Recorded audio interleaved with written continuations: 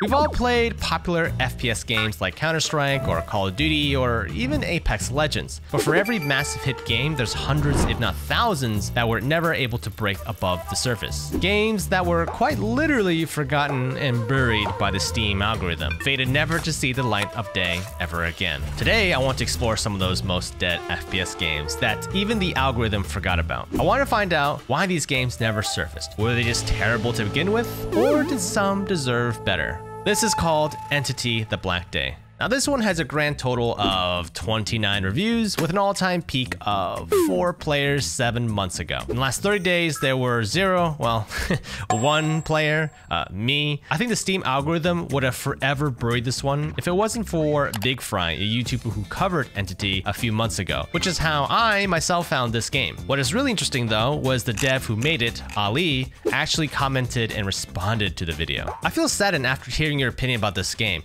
It's not as bad as you described it. I developed the game on my own from scratch, and it took 3 challenging years of work, even without funding. The game is not complete. It is just an early access version released in the hope that some sales might help me complete it. My financial situation is pushing me to quit developing it and retire. Now, honestly, at a glance, the game doesn't look bad by any means. In fact, I would argue it looks pretty nice, and if anything else, the graphics look pretty incredible for a solo dev. And as far as that from scratch vibe that Ali's talking about, this game certainly has it, because the game's tutorial is probably one of the most unique tutorials I've seen in a while. If you look up to the right of the screen, you will find a great heart and pulse. This will be my energy and health. I think this is enough for now. If you need anything, I love the. I will talk to you directly. I love the hand waves. And if you forget anything about the controls, you can always return anytime to the menu. Now, let's go. Oh great, I didn't really catch a lot of that. The game itself sets you in this underground labyrinth that was absolutely infested and covered with some sort of alien monster goo. There were different monsters that spawned, and of course, exploding spider eggs, which I kept running into. Oh! Here we go again. Oh my god. Oh Jesus Christ! I didn't see it. To progress through the different levels, there was the usual puzzle solving of finding or connecting pieces to unlock certain parts of a console, which would open doors, and of course, more egg bombs. Which, by the way, I found out if you step on enough can trigger this pretty interesting death screen. What is this? This is kind of cool, but okay, we're gonna skip that. Entity: The Black Day describes itself, at least according to the Steam description, as taking place in a world of dreams. You will not feel bored because each level contains a new character, a new environment, a new style of play, and new challenges. Maybe I'm off base here, but I feel like I played through multiple levels and I only got to play the military commander guy. I'm assuming that there will be more content added as Ali ramps up development for his August 2024 release date. But as far as a new style of play, there was definitely a cool moment where I got a flamethrower and the game went to first-person mode, which honestly, I kind of really preferred it over the third-person view mode. The monsters look pretty detailed, and I'll be upfront, I'm pretty impressed that this was all done by one dev. Definitely better than anything I could have done on my own. The reviews on Steam, at least the English ones, seem pretty positive and supportive, and while I do think there's a lot to improve on with Entity, I do hope the algorithm gods are kind to Ali once he finishes this game and pushes it to an audience that he deserves. Anyway, sadly, I couldn't get further in the game because the game ended up freezing up during a cutscene, and what do I do here? Did my game get stuck? I think I'm stuck, guys. I think that might be it. This is No Sun to Worship. It's $7.99 on Steam and was released in September of 2023, where it had a small burst of 23 concurrent players, but otherwise hovers at around 3 to 4 players checking out the game every month, which isn't too bad. Now, the opening right out of the gate seems incredible. The voice acting was pretty dope with an interesting premise for sure, and I was immediately sucked in with so many questions. This is really cool. In man that we decided to kill ourselves so we could punish our equals. You can do what is right. That is why you are Now, this game was made by a solo dev named Antonio Freire. I'm sorry if I mispronounced that, who honestly looks like just the nicest dude ever. He's made a bunch of other games on Steam as well, apparently, and is pretty active on socials. While I went to No Sun to Worship blind, upon further research after the fact, I can see that it was really meant to be more of a stealth shooter, sort of like Metal Gear or Splinter Cell. Now, the mission in the game was to go to all the prisoners and unalive them in each map, while avoiding getting swarmed by guards. Given my FPS background though, this game was super easy and every enemy died in one headshot and... Oh... Why are you running? Oh no. No! As you go through more of the levels, things only get worse. There's more guards, way less ammo, and more targets to track down, which means you really gotta be more patient with how you creep through the different maps. Oh, Jesus. Hey, By the 4th level, ammo was so limited that I literally had to avoid killing guards altogether, and that's when the true nature of this game revealed itself to me. I really got to slow down and appreciate the art style and the overall vibe of what Antonio was going for. I think there probably could have been more to the storytelling, especially with that super strong intro sequence. In the 3 to 4 missions I played through, and I think there's only 6 missions, there wasn't much in the way of an overarching narrative that I think would have really sucked me into the universe and kept me wanting to keep progressing. If you go to the Steam page for the game, it says, "Unravel the mystery of No Sun to Worship. Who are you? Who are you unaliving and why? Pay attention to the symbolism and messaging." I mean, hey, maybe I have brain rot from enjoying MCU movies and Netflix, because the symbolism and messaging was definitely lost on me. So if there's any piece of feedback I could give, I think No Sun to Worship would benefit greatly by explicitly including bits of story and lore within each mission. While I think No Sun to Worship might be a bit more niche in terms of shooters, I still definitely think it deserves a second chance with the Steam algorithm and getting more traction and people on board with it. I would have loved to dedicate more time to finishing this one, but...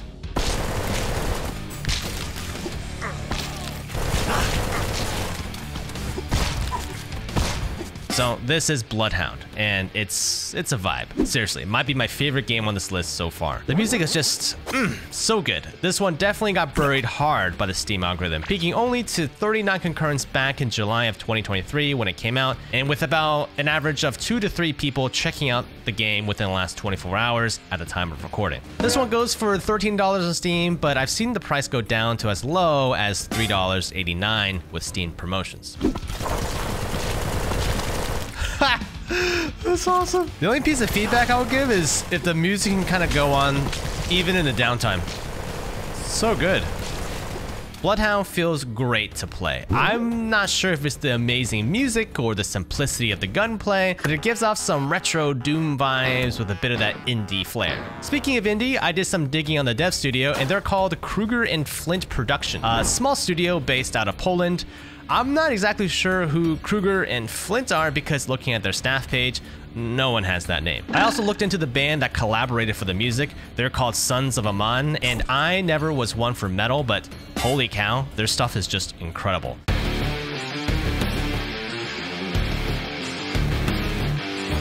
I truly think their music added a lot for this game. Bloodhound has a usual mix of gaining new abilities, new weaponry, bosses, and levels to fight through. There's even a grapple dual shotgun, a lot like the super shotgun from Doom Eternal. Oh, this is like Doom. They're very strong though. Ladies, one at a time. Oh, and demon boobas. Tons of demon boobas. What the? What is going on here, lady? Overall, Bloodhound was a blast to play. The Steam reviews were mixed, and honestly, I disagree with a lot of negative ones. I hope one day the algorithm gods are kind to it and surfaces the game to more people, because honestly, Bloodhound deserves way more. Cool game. This is really cool. But it's time to move on to other games. Can they live up to Bloodhound? Well, oh boy. Oh boy. What are we looking at? You don't want to know how I found this one. By now, we're going pretty deep into the Steam library. So deep, in fact, I think the algorithm has truly forgotten about this one. I'm pretty sure Shooter Game was just a class project done by some student learning how to make their first video game, but then why does it cost $15 to buy on Steam? Huh? At $15, it's actually the most expensive game on this list, so I tried to find if there was something I was missing here with its price tag, and so I loaded into my first game. Am I doing it right? Yeah, this sense. Oh, how come you get a gun and I get a bow and arrow? Grappling hook. The grappling hook is really jarring. Did I get him? Oh my god, it's so fast. It is like instant. Yeah, I'm not exactly sure what this is. And when I was playing this, I was starting to wonder if I had gone far too deep into the rabbit hole. Perhaps this one's better off being buried well below the surface, because for a $15 game, I don't even know what to say. I don't want to be too mean because, granted, this came out in 2016, made by someone called Anaz. There's not much about Anaz on Google that I could see, and it was probably just some kid who made this a long time ago and had forgotten about it. You dare? Yeah? Am I playing right now? No one plays this game. I mean, the all-time peak it got was 6 years ago, and it's 4 concurrent players. Funny enough, there are actually some reviews about this game. One commenter wrote, "Sweet Jesus, this game is a mess. The lighting make me feel like I'm going to have a seizure, and this game is just broken to all hell." Another reviewer actually noticed that shooter game was literally comprised of Unreal Engine tutorial assets that some idiot is charging $15 for. Next up, we have a game called Hold Your Houses, which is a kind of a cute name. This one is made by someone called Wackakey Games, who, according to Steam, has made quite a number of games already. Have you ever been to a robbery and didn't have weapons to defend yourself and your house? Well, now you can. With Hold Your Houses, you have a variety of weapons to use to help you defend yourself, your house, and take on those unwanted robbers. 83 mostly negative reviews. God, this must be brutal. By now, we're doing some truly deep diving into the Steam library. Now, the settings were super minimal, and after some trouble getting the game to go full screen, it's just sort of like, oh my god! Jesus Christ! Shoddy sounds kind of nice, but I need to build. Oh my... Dude, he just comes out, these people just come out of nowhere. Who are these people? Stop! Yeah, so this is a game. There's a building aspect to it, but the enemies spawn in so fast with zero audio, and it doesn't really let you prepare. Reading the reviews, people mostly shared my thoughts, with one person calling it a polished turd, and another giving it the Golden Turd Award for 2017. But funny enough, you scroll down far enough, there's a couple of people who enjoyed the game. Like this guy who states, "When I play this game, I like to act like the government are trying to steal my aliens I stole from them, which makes me win every time and keeps me going in life." Oh boy. Oh. Jesus Christ. This is Deathly Stillness. The story behind it is actually very, very interesting. On the Steam page, the developer, who I assume is Chinese, has stated, "This is a boring zombie game with no plot, not an officially released game. Please don't have high expectations." But it almost has 20,000 overwhelmingly positive reviews. What? Now, if you go over to YouTube, this game actually has got quite a bit of attention, with a few videos hitting hundreds of thousands, if not millions of views. I clicked around and came across Call Me Kevin's video, and in the comments, I see that the dev himself actually commented. Clicking on Jia Chen's YouTube page, it looks like the guy is still somewhat working on the game, with regular update videos being published. Now, I didn't play all the maps, but it would seem that most of the maps play out as a zombie shooter with some sort of end boss. In the background here, I'm going through the Chinese market map, and I gotta say, the graphics, the gunplay, sound effects sound pretty decent, especially since it was made by one person.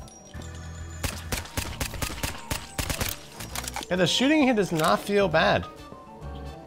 This is a lot better than a lot of the games I played. Now, zombies are pretty straightforward to eliminate, but it wasn't long before I triggered the boss battle, and let's just say it was interesting. Uh-oh. Uh-oh.